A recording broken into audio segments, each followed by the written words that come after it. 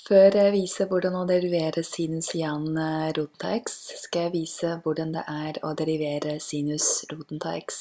Vi skal bruke kjerneregelen her. Kjernen vi velger her er roten av x. Sinus roten av x kan derfor omskrive til sinus u. Roten av x er samme som x oppi til en halv. Når vi deriverer y med hensyn på x, får vi en halv x oppi de. En halv minus 1 blir minus en halv. Som kan også omskrive til 1 over 2 roten av x. Nå skal vi derivere y med hensyn på x.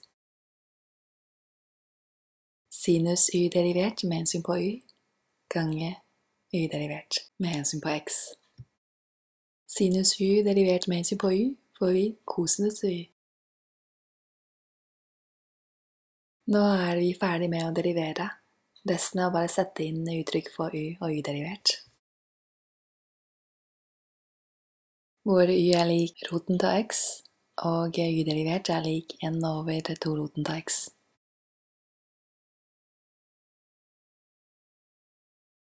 Det kan omskrives til kosinus roten av x, delt på 2 roten av x.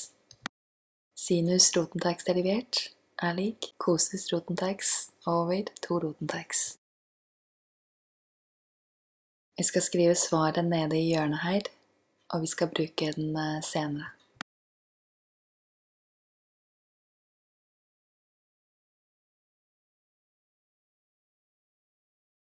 Nå skal vi derivere sinus i annen roten av x.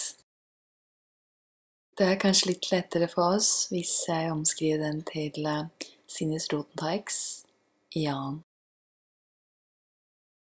Og her kan vi velge sinus roten av x som kjernen.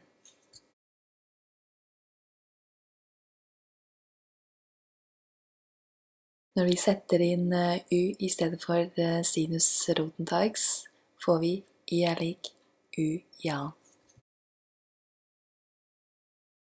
Og kjernederivert, det vil si sinus roten av x derivert med hensyn på x, den har vi fått i stad. Det er lik kosinus roten av x over 2 roten av x. Nå skal vi derivere y med hensyn på x. Den er lik u i annen derivert med hensyn på y, gange u derivert med hensyn på x.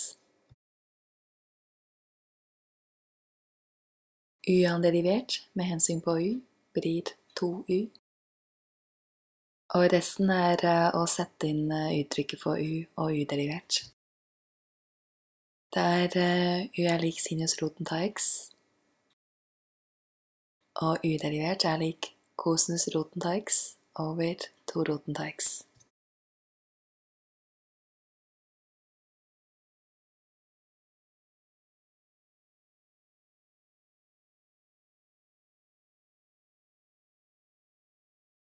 Vi kan forkorte 2 både i telleren og i nevneren.